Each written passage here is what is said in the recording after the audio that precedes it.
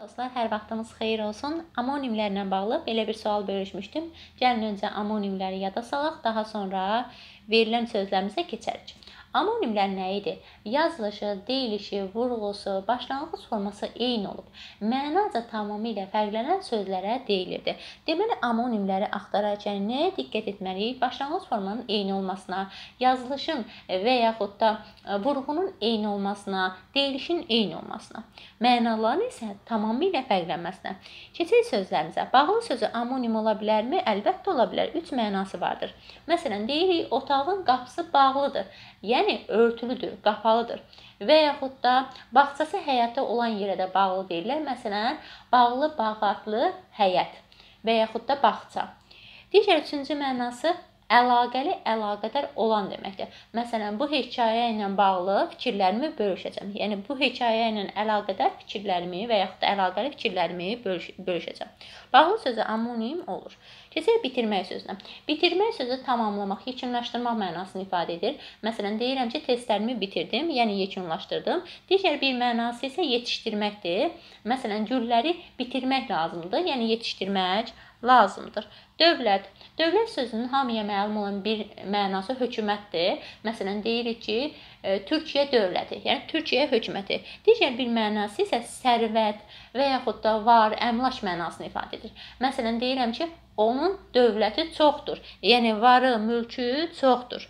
Və yaxud da o dövlətli insandır, yəni varı, sərvəti çox olan insandır. Yaxalamaq, maraqlı sözlərimizdən biridir. Yaxalamaq sözü də amonim ola bilir. Məsələn, deyirəm ki, polis cinayətkari yaxalandı. Gəlin bu sözün quruluşuna da nəzər salaq. Çox qarışdırırsınız. Yaxalamaq sözü, birinci mənanı desək ki, polis cinayətkari yaxaladı, yəni tutdu. Burada yaxasından tutmaq mənasındadır. Ona görə yaxa sözün kökü polis cinayətkarı yaxalayarkən yaxasından tutur da, düzdür. Yaxa sözün kökü la leksik, ma qrammatik. İkinci mənası isə deyirik ki, o paltarları və yaxud da qabı yaxaladı. Bu zaman qabın və yaxud da paltarın gedib yaxasından tutmuruq. Ona görə də sözün kökü yaxalamaq olur. Yaxa deyil. Maqda qrammatik. Deməli, yaxalamaq sözü həm sadə, həm də düzəltmə kimi işlənə bilər. Amma başlanğıc formalarına diqqət edin. Hər ikisində başlanğıc forması yaxalamaq olduğu üçün, yəni yaxala olduğu üçün biz bu sözləri amonim götürə bilərik. Çünki amonimlərin tərifində dedik ki, yazılış, deyiliş, eləcə də başlanğıc forma eyni olmalıdır. Ona görə 4-ü rahatlıqla götürə bilərik. Pul sözü. Çoxunuzun diqqət etmədiyiniz, bax, söz pul sözüdür. Pul sözü amonim ola bilərmi? Əlbəttə ola bilər. Hamıya məlum olan, hamının istədiyi o pul. Yəni, qiymət ölçüsü kimi. Bir də ki, deyirik, balığın üzərində olan pulcuqa pul. Yəni, ikinci mənası balığın üzərində olan pulcuqlardır. Onlara da pul deyirik. Deməli, pul sözü də amonim ola bilər. Sualımızın şərti belədir ki, sözlərdən neçəsi amonim ola bilir?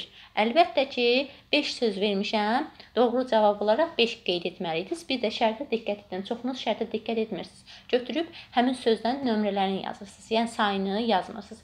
Çünki test tərtibçiləri bu tipli şərtlərdən istifadə edirlər. Yəni neçəsi sözünə diqqət edin.